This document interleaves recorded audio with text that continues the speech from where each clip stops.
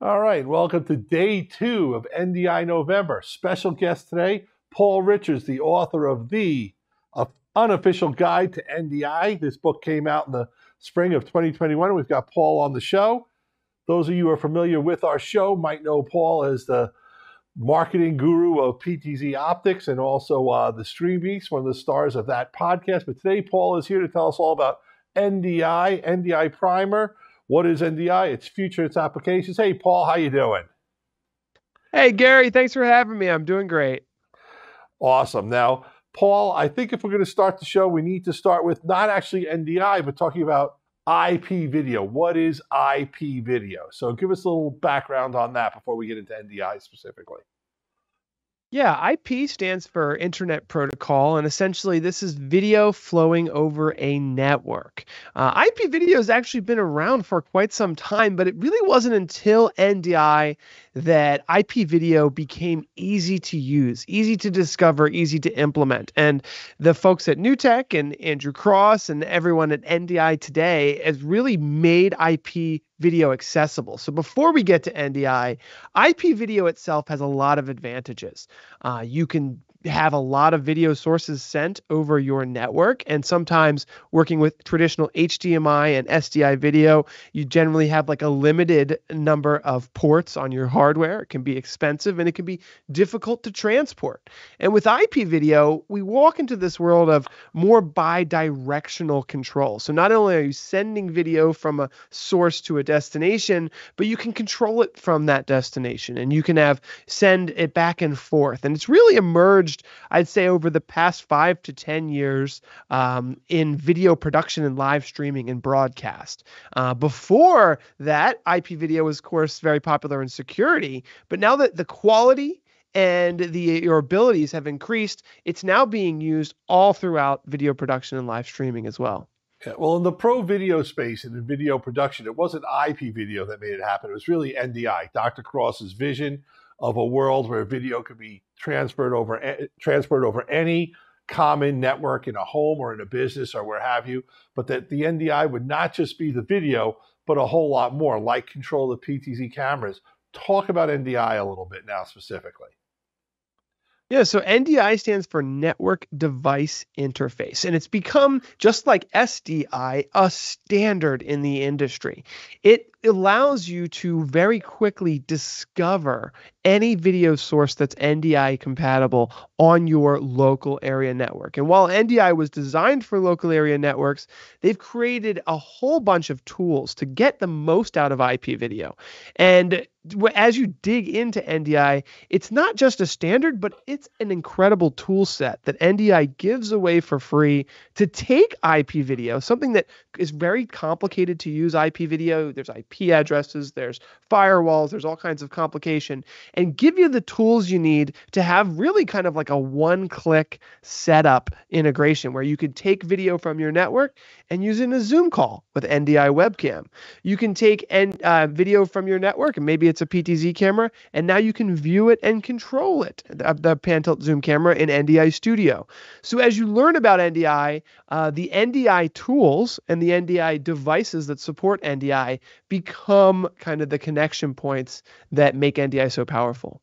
Now, I think initially when NDI started, you had NDI switchers like the TriCaster, and also people like VizRT, Wirecast, and OBS picked up on it, as did others. And there were PTZ cameras. That's you guys, were one of the first PTZ cameras to have NDI back in the day. And in fact, I think you were the first NDI cameras that we carried. I think you even shipped before the folks at NewTek did. So kudos on that one. But now there's many more different NDI devices and softwares as well. We've got controllers, encoders, we've got dedicated recorders, we've got NDI working with the AV conferencing. So when I spoke to Dr. Cross, I think it was 2 years ago as the keynote speaker for NDI November, he said, the adoption of the NDI technology just left 5 years ahead, which was great. But now he said it's up to me and the rest of the scientists to catch up and get the technology to leap forward as well, so that we can keep up with the rate of adoption, because the rate of adoption has just been insane. So let's start, though, from the beginning with PTZ cameras and why an NDI PTZ camera is superior to hooking your camera up with SDI, HDMI, or USB. Yeah, so NDI was one of the first IP video protocols that really combined everything you needed in a PTZ camera into a single protocol. So with NDI, not only are you getting high quality video, but you're also getting PTZ control, right? Pan, tilt, zoom. You're also getting tally light control. You're also getting metadata. So it became the perfect replacement for, SDI and HDMI. In fact, it's superior in many ways. So with a PTZ camera, now with power over Ethernet, NDI, you can have a single Ethernet cable powering your camera. You can send high quality video from that camera, and you can control it on the far end. So it's got everything you need, and it really has replaced, what used to be an SDI cable, an analog RS-232 cable, a power cable. I mean, the cost savings when you are hiring electricians to put in power outlets for devices is just significant to really reduce the burden of installation and simplify and streamline everything with NDI. Yeah, I think one of the most important things to stress for NDI, because we're assuming a lot of people are going to be beginners watching this show because your book is for beginners as well as advanced users, is that you don't have to be all NDI. You can migrate to NDI little by little. Obviously, at the head end, you need your switcher, your mixing software, to be NDI. But your cameras can be NDI, they can be SDI, they can be HDMI, USB. You can mix everything together. And one of the things I think is really cool is, just as a segue, the latest generation of camcorders now really have all the interfaces you would want on the back. I mean, PTZ cameras.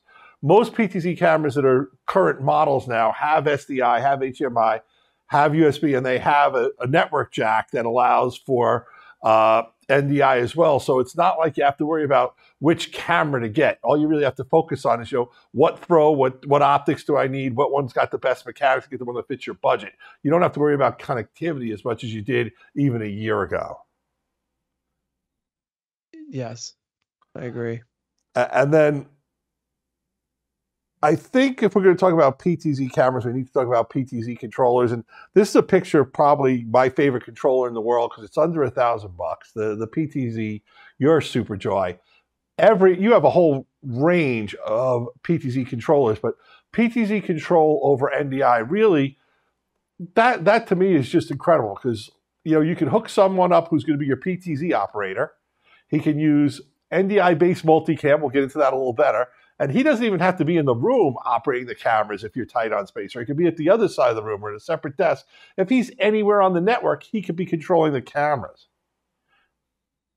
Yeah, building NDI directly into the SuperJoy is a big deal for joystick control. Now, obviously, because PTZ cameras are so easy to integrate with the single cable, the power over Ethernet, the NDI connectivity, and not to mention the integration with, as you said, OBS, the vMix, the Wirecast, the TriCaster. Connecting all of these hardware, cables is going by the wayside, but increasing the amount of PTZ cameras needed or available to these productions, and therefore, how do we control all of these things? So that's where the SuperJoy comes into play, and the SuperJoy obviously can control any NDI camera. You can turn the SuperJoy on, search for every NDI camera or device on your network, and pop it in directly to the SuperJoy and control it. You can view it out of the HDMI output, and it just takes control of your entire NDI ecosystem into a single dedicated controller where you can give that to a volunteer at a church, or you can give it to a camera producer in a television station. We're seeing these deployed all over the place to take control, not just of PTZ optics cameras, but we support Sony, Panasonic, and through Sony Visca, pretty much every PTZ camera on the market. We even support security cameras with OnVIF, and of course, any NDI camera as well. Now, of course, the other thing that's great about NDI is if you have just, say, one or two PTZ cameras, maybe you don't need a controller. Maybe it's just a few little moves, a few little motions, or some presets, and all of the current software and hardware that supports NDI mixing and switching also supports controlling your PTZ camera through NDI from that mixer or switcher. So you can get preset control, kind of what I'll call, if you're in TriCaster or Wirecast, basic control of, your PTZ, or if you have multiple cameras that you really want to have a lot more finite and optimal control of, then you get a PTZ controller, or you could actually have both going. And one of the things that you mentioned earlier that I think is important to talk about, in a properly configured NDI system, every NDI device can see each other. And when you put a new one in, everyone sees that a new one's there. And that's one of the things about NDI that I don't think people talk about enough, is it's so scalable and expandable, and it's so easy to increase what you're doing. So you get started in NDI in your studio, and it's so much easier to add new things into your workflow, into your production. And I don't think we talk about that expandability enough. I mean, we talk about NDI a lot, but I think that expandability while maintaining stability and giving you all the features you need is really incredible. Talk about that a little bit. Yeah, I think so many of us in the video production and live streaming industry, the first question we ask now is, does it have NDI? Because, you've run out of HDMI ports, you've run out of SDI ports, you've slowly started to realize how easy it is to leverage your network. And oftentimes, we're putting in 24, 48 port network switches, and those switches have power over Ethernet. Netgear is a great example. They have a wonderful networking infrastructure. So as we transition from hardware-based kind of traditional HDMI and SDI to IP-based systems with networking equipment, we've just got a whole bunch more networking ports, right? And they're open. And so it's much easier than upgrading our entire infrastructure. Most of our customers here have networks in place.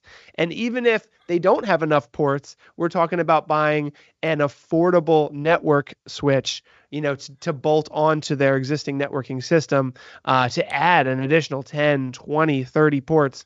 And it's really nice to see it from a shareability perspective, getting more people involved. When you're tied to a single hardware video switcher, there's one person who knows how to use it, and that's it, generally speaking.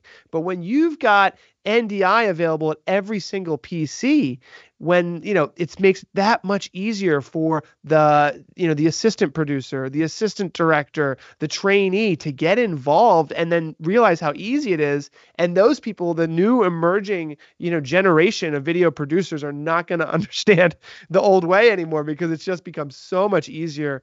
And as you said, expands so much into different places. When you're talking about expandability and old ways, one of the things I think is important to know about NDI is you don't have to throw out any of your equipment. You can use an encoder to convert an existing camera into an NDI camera, and you can use a decoder to actually turn any television into an NDI monitor. So talk about that a little bit. Yeah, encoders and decoders are an incredibly important piece of the NDI puzzle. Basically, if you have any SDI or HDMI device and you want to bring it into an IP workflow, you can do so with an encoder. And then if you want to send it, right now I'm looking at two different monitors in front of me, and they're decoders, and one of them is taking the video feed from this Microsoft Teams call on my screen over here, and the other one is taking another NDI feed and showing me a full screen preview of what I look like on the far end. So the cool thing about that is now that instead of having a hardwired HDMI connection to the TV, I now have an IP connected device. So I can just type in the IP address and change it right from any computer on my network. So nobody's going back there and unplugging and replugging anything. It's so much more flexible. So from a professional audiovisual perspective, from a service perspective, maintenance, everything is a lot more flexible. So spending a little time to learn how this stuff works is, if you are dealing with this type of equipment and you're in this industry, it is a massive time saver for you. And it provides more flexible solutions for your customers. And the other thing that I think is real important is in NDI workflows, it's gotten easier and better than ever before now, is I can record any video that's on my NDI network. I can record it as the ISOs coming off, let's say, my TriCaster or my vMix. I can record it by actually running NDI Studio on a computer, which allows me to record any source. Then there's new devices like the KiloView Cube R1 that actually lets you record up to, I believe, 9 HD or 4K video signals at once straight to your recorder. And then you can use those recordings to bring them into your NLE, your post-production, whatever it is you want to do for later. So, it's really become a full system where Everything from pre-production to post-production and the production itself can all be augmented with NDI. Introducing the KiloView Cube R1. With this device, you can capture up to 9 channels of NDI in stunning 1080 60p or up to 4 channels in 4K. What sets the Cube R1 apart is its versatility, accommodating multiple formats of NDI, including full bandwidth NDI and NDI-HX. Connectivity is made simple with the Cube R1. It's equipped with 2 high-speed 10 gig SFP Plus ports. KiloView has made their own storage modules that have been tested and approved for use with the Cube R1, available now. Plus, the Cube R1 offers compression options in formats like H.264 and H.265. Get your KiloView Cube R1 today at videoguys.com. Yeah, that's a really cool system. It's really interesting and exciting to watch these ecosystems grow because, as you said, the hardware manufacturers are catching up, and we are many, many years into this now. So the ecosystem is very strong. And then, Paul, we'll flash back a little to, I think it's 2018. No one's worried about a pandemic or anything. You're telling me about this really cool company with really cool technology that's going to let you get NDI and other stuff at the conference rooms down the road, and that I should be looking into it. And I dropped the ball a little bit, but talk about now how NDI is now fully integrated into Zoom, Skype, Teams, you name it. The AV conferencing world and NDI have completely converged. Yeah, it's great to see this happening because, not only are more people using video conferencing than ever before, but because of that, the quality of our video meetings and our webinars and our town halls are, expected to be at a certain level. And in many cases, live streaming and video production systems are being used to send video directly into a Zoom webinar or a Microsoft Teams meeting. And there's a couple things here. One, NDI provides a tool called NDI Webcam, which is totally free, and it will take your NDI video sources and allow them to be selected as a webcam in Microsoft Teams, in Zoom, in Skype, and the list goes on. And then to my earlier point, in these live streams and these webinars, these Zoom events, right? These virtual events that are happening, I'm hosting one next month. We want the quality of the video experience to be good. We want to bring in comments from social media. We want to do all of these things.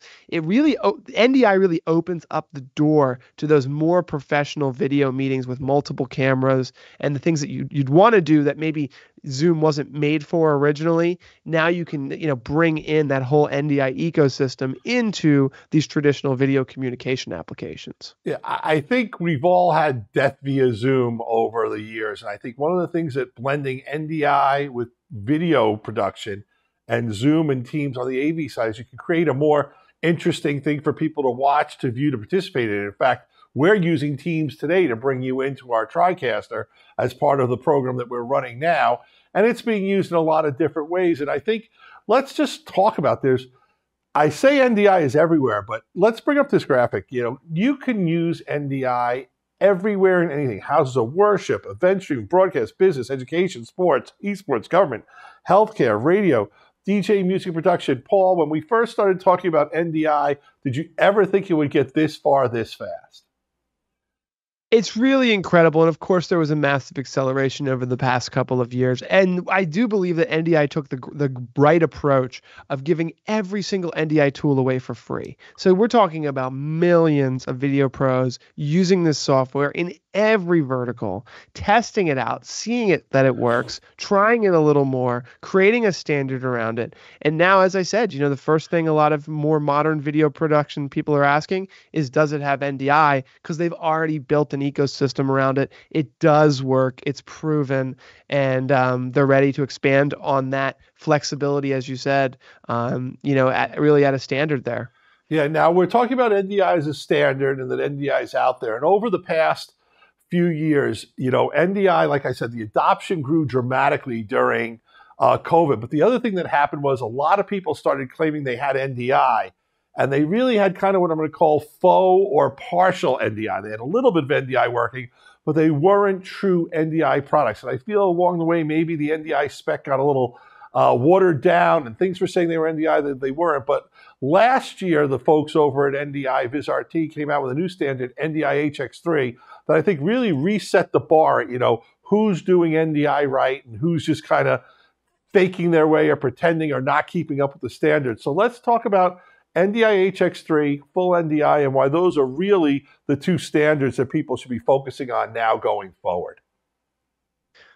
Yeah, I mean, it's probably a good idea to bring up this chart. We can go Yeah. through it together. There's two different versions here. So we've got NDI high bandwidth, and then we have NDI high efficiency, right? The HX stands for high efficiency.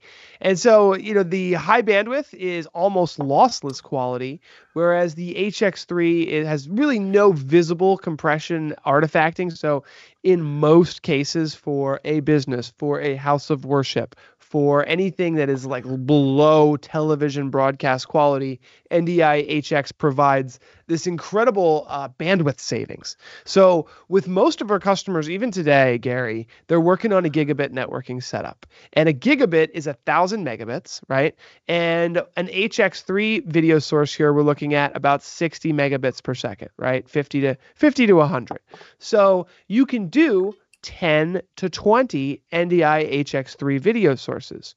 On the high bandwidth side, we're looking at 150 to 250 megabits per second. You can really only do 2 or 3 high bandwidth NDI setups on a gigabit network. Now, the good news is a lot of, really this is a bandwidth and quality conversation that we're having here. The good news is that on the bandwidth side, a lot of people are putting in 5 gigabit, 10 gigabit. I think there might even be 50 gigabit network infrastructures and backbones that can allow you to do a great variety and a large mix of high efficiency and high bandwidth NDI. So that's why I wrote the book, because you do want to kind of think about that as you start to expand your use of NDI tools and you're sending video here and there. It's good to, have a Google sheet or a table of some kind where you're calculating, because the first thing that if as a power user you're going to bump into is bandwidth. And you're going to go, why is my computer not able to take 20 of these video sources? And the reason why is because you're running out of bandwidth likely.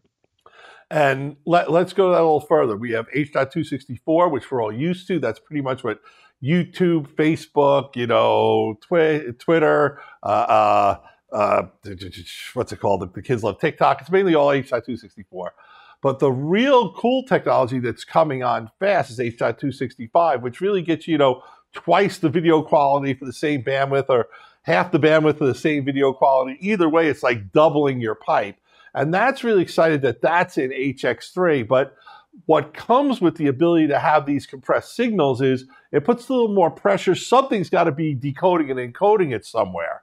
So that's where you need, a bigger, faster computer at the front or better, stronger chips in your camera or what have you. So it's a trade-off for bandwidth, but there's also a processing power component of that. But the good news is you can now mix together both in the current world we're at. Whereas when me and you were getting started with this, you kind of had to make a choice in the beginning. And sometimes that had you going down a path that wasn't as flexible as you thought it was going to be.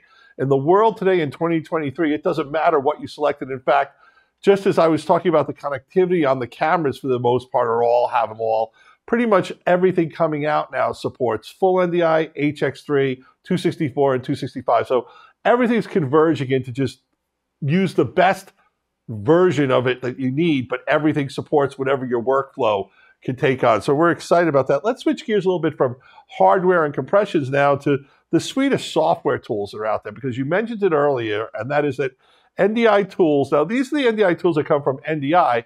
Also, companies like PTZ Optics are putting their own NDI applications and things out there to get stuff to work together and things like that. So they have a whole host of tools that are available for free from NDI.video, I believe is the website, correct? Yeah, NDI.video. But I want to go into some of the tools that I love the best and have you talk about it. And I think you share my thoughts on this. The first one, I love these NDI HX cameras. I don't think this gets enough credit for people to do, but you can take any current Android or iPhone and turn it into a camera to then bring that signal in over your wireless network into your mixer via the HX camera app. And I think people forget about that app a lot. And I think it's something that I want to remind people of, because sometimes you just want that extra camera. Maybe you want to put it on the podium, or what I love is when you're at a sporting event, you can have someone running it and you get like the audience, the spectator view of what's going on in the spectator view of the crowd or stuff like that. So I know you're a camera company, so turning a phone into a camera isn't necessarily a great thing, but I just love this app. Oh, I like it too. I do use it fairly regularly. It just expands what you're capable of. You are getting into wireless connectivity at this point, and again, I do discuss that in the book, by the way, of expanding your network into the wireless world. And you need to know what you're doing a little bit. You need to probably have your multicast set up properly and have your router set up, your wireless router and wireless access points. But it's a great app, and I haven't had a whole lot of trouble with it, honestly. The only issue that I do have with it is it sends audio with it. So if Yeah. you're in the same room as the other microphones that you're going to get an audio loop. Now, if you're sending it to another place, like I've Yeah. seen people using this as a crowd cam out in the middle of the stadium or something, then you want that audio. So it's a great app. Yeah, and in fact, I know a lot of people, but one of my tech tips with that is always duck the audio on that as your source so that you don't have it come in, because when it does come in, it's going to confuse everything. You might get feedback loops, you might get noise. It's not always a good thing. The next one I want to talk about is something that I know you use all the time. I think you're using it right now, which is NDI Studio Monitor. Yeah, I'm using NDI Studio Monitor right now with NDI Bridge, and I'm connecting to a camera that's on far away from me and in another location. But NDI Studio Monitor is amazing. It allows you to right click it, view every single source on your network. You have the ability to actually control this remotely. That's another thing a lot of people don't realize, is that you can control NDI Studio Monitor with an IP address from anywhere in the world. So that's great. It's got PTZ control. You can record video sources directly through it, and it's the staple right there. The thing about NDI is very low latency. So these tools work seamlessly in almost any professional audiovisual workflow. Cool. And let's talk about NDI screen capture as well. Yeah, NDI Screen Capture, and there's a new one that's Screen Capture HX available as well, and you can just run that on a computer. I see this used a lot in esports, where now NDI Screen Capture, by the way, can be used to capture a screen and a webcam. So I do think they were really thinking esports when they released this. And so guess you grab what? the screen. I'm using it right now. That's what we use to take our PowerPoints into our presentations for our shows. Yep, I that's exactly what I use too, and so many houses of worship are using it as well. Where the PowerPoint for the pastor, he's going through his PowerPoint, and it's very far away from the live streaming computer in the back of the room. So they send it. It was a huge aha moment for a lot of people when they learn how to use this tool. Yeah, it's tremendous. You can put Pro Presenter on a laptop too, and now it all feeds into everything. Also, next. We talked about it a little bit, NDI webcam, and I think it's important to talk about because basically it means any NDI source on your network can be fed into your Zoom or your Teams. Have I simplified it enough? Yeah, I mean, I think the big improvement is that they can bring in 4 video sources, so you can have 4 NDI webcams connected to Zoom, and that is a pretty big deal. You can also switch between them, so it's great for bringing in those video sources. Yeah, it's funny that you mentioned it. I think 4 is the number. I think if you have that meeting with 4 or less people, you're on Zoom or Teams, it's a productive meeting. I think once you get above 4, you get into the 9s and the 12s. My eyes glass over at this point. When I had to do it, I did it. But I still think, 4 is my magic number. But you can also, in what we're talking about, pick any 4 people you want out of more people when you're using other NDI products altogether in a workflow. Now I want to pick your brain a little bit, Mr. NDI, because not only you know a lot about NDI, you know a lot about other stuff that's out there, and you know about SRT, which has been integrated into your cameras for I think over a year or 2 now at this point. And there's it's an old name that people in the audio world know really well, but it's kind of new to us video geeks. And that's Dante and Dante AV. Now you guys have actually come out with PTZ cameras, your Link family, that has Dante in it. But I really want to pick your brain to help people in the beginners. Remember, today's show is really about people in the beginners. What the heck is the difference? What's Dante AV and what's the difference between that and NDI? I'm going to you. You're probably the first guy I know who can actually answer this question in English we can all understand.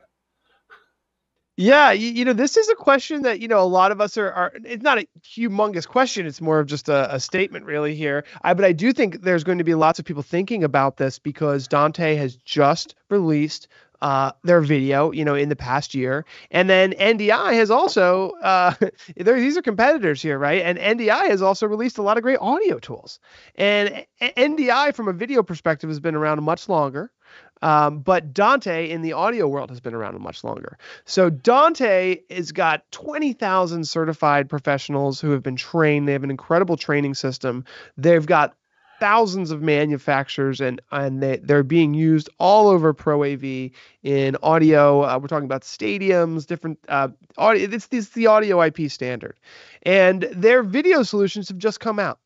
So their video tools are less than what NDI has today, but they have a much more robust audio system. So depending on the ecosystem that the customer's already invested in, and it's basically one or the other here, NDI will have stronger video tools and stronger integrations, quite honestly, in the video world, where Dante has a stronger audio background and audio integrations in that space.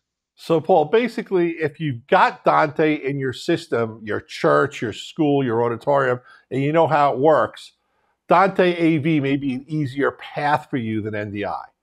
But if you're starting without anything in there and you're coming from a baseband world and video is your priority, NDI is still the way to go. And between you and I, you know how these things go. At some point, they're going to converge together once the two powers work out, however they're going to pay each other or whatever. But for now, they're separate. I'm not going to say equal because I really think on the video side and the use and the proven, NDI is way ahead of Dante right now. But what Dante's got is that install base, and the people who resell Dante are real experts and they know it. So I think they're going to be able to catch up. Now let's talk about another technology. These two don't compete with each other. They actually complement each other. That's SRT and NDI. Yeah, so SRT being open source, NDI being royalty free. So NDI is not open source. Sometimes when things are open source, they get used for a lot of different reasons, but NDI is royalty free, meaning if you're a software developer, you can put it directly into your system. SRT was created by Haivision, okay, and it was created before NDI, okay, so it's been around for a long time. But because of the royalty-free nature of NDI and the business model behind it, NDI really has grown and surpassed SRT. And I did see some statistics when I was at IBC recently, and NDI has become really the video standard over there. SRT is great for sending video over the wide area network, right? So not really designed for sending video on the local area network, which is what most studios and productions are using today, and where most people get started, right? Where are you getting started with IP video? In the space that you're at. SRT was designed to send it from somewhere on the other side of the world back to you. So it's used in a lot of professional scenarios, but they are somewhat different, Gary. Yeah, I meant they complement each other. And what I meant by that is if you've got NDI going in your studio and you need to bring in a person remotely, SRT is a great way to do it. If I want to send my studio, some of my cameras, to another studio that, let's say, is in Los Angeles, I'm in New York, SRT is a good way to do that. You had mentioned that you're using Bridge. Once again, these worlds are colliding. The difference is a lot of times when this world collides, there are workflows that incorporate both together at doing what each one does best, as opposed to when we were talking about not Dante versus NDI, where it's really a choice of either or. The other thing that I think is very cool about SRT that I want to mention and NDI is they really both are kind of subsets of the big kahuna that's coming, which is SMPTE 2110, which is really the broadcast level of NDI. Now, I'm not saying broadcasters aren't using NDI. You and I both know they are in many ways that go beyond what I think anyone expected them to be using it for. But IP as a standard, that's when a studio is going to invest $10 million in a technology, they want to know it's a standard that no matter where they invest it, it's going to operate and be exactly the same everywhere. And that's the difference between NDI becoming a de facto standard because it's so popular, or something being open source like SRT or OBS, versus a true standards committee getting behind it where it's you must adhere to those standards to even call it 2110. But I'm really excited about that. And if you could talk about 2110 a little bit, because we all know that a lot of people with NDI are going to grow up to 2110 at some points. There's a lot of people with 2110 things that are going to say, I could do the same thing for a lot less money and a lot less cost, a lot less headache as an NDI portion of a 2110 workflow. Yeah, 2110 was a big deal at NAB New York, and I I definitely agree. saw Panasonic, and I think I saw Blackmagic has a new SMPTE 2110 card. So some of the really big players in the Yep. industry are seeing the future here. It is definitely on the high end, as you said. This is not an entry level system by any means. But I agree. I think this is a really good thing for the overall industry, and I think it's something to keep our eye on. The quality is incredible. I got a chance to look at it. It definitely is. We're almost splitting hairs here, Gary, in some ways, where we're looking at NDI HX, and then we're looking at NDI full bandwidth, and then we're looking at SMPTE 2110, and you really got to take a magnifying glass to see the difference, in my opinion, in some cases. But I agree with you that this is a television broadcast level production standard that is, really got, some steam behind it, and it's gonna be used by the top tier broadcasters. And one of the things I want to comment on that, because we're talking about broadcast. So NDI, I agree. One or two streams side by side, you're not going to be able to tell the difference. But when you're a broadcaster trying to integrate, 112 inputs into 47 outputs into 32 different, networks, it becomes a little bit different how stuff holds up. And when you start comparing, then that's where you really start to see the difference as your whole workflow becomes incredibly more complex in broadcast. That's where you do start to see some differences in how it operates. But I was having a conversation with a lot of people when I was on the floor at NAB New York, and I really think the 2110 is going to mimic NDI in a lot of ways by the adoption. And what I mean by that is before COVID, people were dipping their toe in the water with NDI, saying, okay, I'm going to try it for this. Let's see how it goes. If it works for this, I'll do it. They were using converters. They were still using baseband. So even if you had something like a TriCaster or a vMix, you were still using Blackmagic cards for HDMI or SDI inputs. It wasn't, let's throw all the baseband out. Let's go completely to NDI. But now people are realizing I could save a fortune, be more efficient, more scalable, yada, yada, yada with NDI. And I think that's what's going to happen with 2110. But I really feel that the people who think that the world's just going to throw everything that they have that exists away and go to a 2110 world, I don't think it's going to happen as fast as people think. I think it's going to be a lot of NDI and 2110 with baseband as the industry transforms itself on the broadcast level. It's going to be a big transformation from a wired world of SDI cables to a wired world of network cables running 2110. But I do think NDI is still going to be a big deal because I think even those broadcast areas, like I said, say you want to set up a green room or a camera like in the bullpen to do some interviews and stuff like that. Sometimes it's easier to just throw a little NDI system together that feeds the bigger network than trying to expand your network out. But when you look at 2110, I'll ask you, you guys make cameras. You're leaders. You've added Dante. Where along your projected timeline, do you see 2110 coming into play, with your cameras? Do you think that's something that your camera is going to stay on that prosumer level and you might not even get involved in? Gary, I always get in trouble with you and you answer these questions. I will say that we're looking at that for sure. And our engineers are talking about it. They're working on something, but I don't want to get in any trouble, Gary. We added SRT, we snuck that in, we added everything on the list that we talked about today. We have integrated, except for SMPTE 2110. So you could pick a pretty good guess that it's on our roadmap. Cool. So now let's talk about something that's not going to get you into trouble, that really uses all the current technology of your current products and NDI. But as we talked about, NDI was originally started to be like within your own facility, within your own studio. But as NDI adoption grows so fast during the pandemic, the scientists said, hey, let's push these beyond the boundaries of a single space. Can we push this to be the whole world? Now, some people think of the whole world as being cloud. Some people think of it as remote production, REMI. I like to think about it as it's just where people are in one place, operating and working with gear in another place. And how we get there is a lot of different technologies. But the key thing is we're going to be in a future where any place that there's a camera, any place that there's a mixer, we're going to be able to have them talk to each other through remote workflows, through cloud, through other things. So talk about this whole trend of future trends, NDI, REMI, NDI bridge, and even, cloud a little bit.